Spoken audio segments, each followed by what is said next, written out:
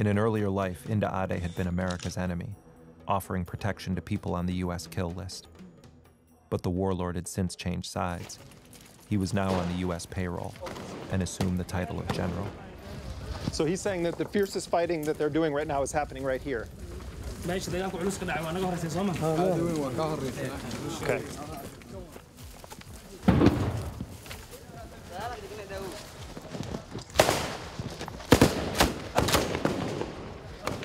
The men fired across the rooftops, but it didn't make sense to me what we were doing here, or what the Americans were doing here, in Somalia, arming this warlord turned general for what seemed like a senseless war.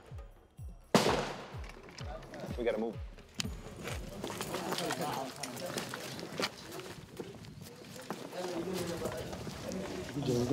So these were Shabab fighters you buried here?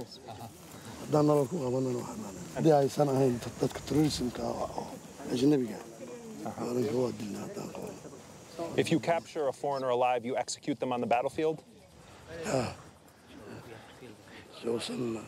سيوصل حارس الدرين كان ضمبه